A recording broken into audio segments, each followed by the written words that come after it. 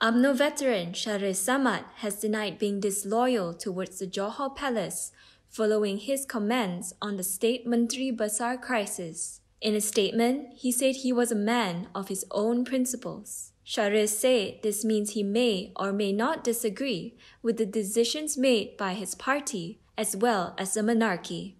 Shahrir had previously said he was ashamed to attend the Umno General Assembly after former Johor Menteri Besar Hasni Mohammad was not reappointed to serve a second term. This prompted critics to ask whether he was questioning Sultan Ibrahim Sultan Iskandar's decree to appoint a Menteri Besar. He explained that he was not royalist or hardcore Umno, as he has his own principles as a Democrat. Hasni was touted by BN as their poster boy during the Johor election campaign. However, he was not reappointed Menteri Besar. Instead, On Hafiz Ghazi was quietly appointed as Hasni's successor.